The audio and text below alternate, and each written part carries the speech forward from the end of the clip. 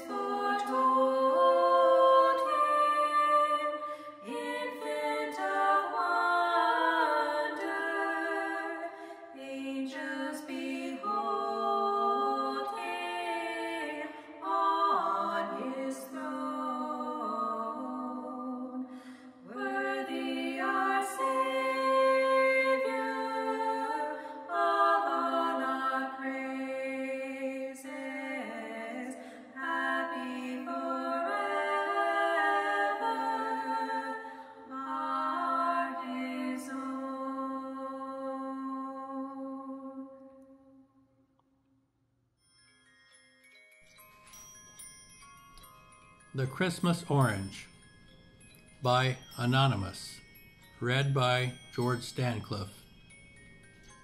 Jake was a resident of an orphan's home, one of 10 children supported by what contributions the home could secure on a continuous struggle. There was very little to eat, but at Christmas there always seemed to be a little more than usual to eat, and the home seemed a little warmer. It was a time for more than usual enjoyment. But more than this, there was the orange. At Christmas time, each child received an orange, the only time of year that such a rare item was provided. And it was coveted by each child like no other thing they ever possessed. They would save it for several days, admiring it, feeling it, loving it, and contemplating the moment when they would eat it. Truly, it was a piece of resistance to the Christmas tide and the year, for many would wait until New Year's Day or later to eat it. This Christmas Day, Jake had offended the rules of authority at the home in some manner, and his punishment was loss of the orange privilege. After a year of waiting for this rare occasion and this most desired of all rewards, it was to be denied. The plaintiff's pleading was to no avail. Although the offense was rather minor, still it was an infraction of such rules that must govern in regulated society. Jake spent Christmas Day empty and alone. It even seemed the other children didn't want to associate with a person who didn't have an orange. Nighttime arrived, and this was the worst time of all for Jake. He could not sleep. There could be no God that would permit a contrite little soul to suffer so much by himself. Silently, he sobbed for the future of mankind, and perhaps the world, but mostly because he didn't have an orange like the other kids had. A soft hand placed on Jake's shoulder startled him momentarily, and an object was quickly shoved into his hands. The donor disappeared into the dark of the room, leaving Jake with what he did not immediately identify as an orange. Not a regular run of the orange, but one fabricated from segments of 9 other oranges, 9 other highly prized oranges that would, of necessity, be eaten this day instead of several days hence. May we all share a part of ourselves this Christmas season. Merry Christmas and a Happy New Year.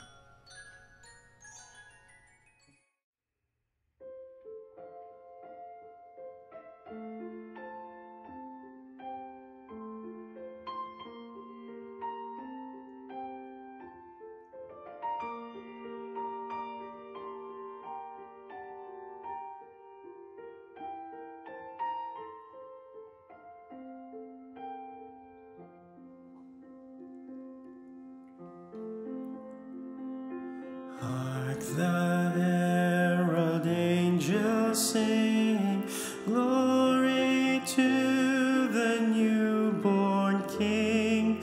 Peace on earth and mercy mild, God and sinners reconciled.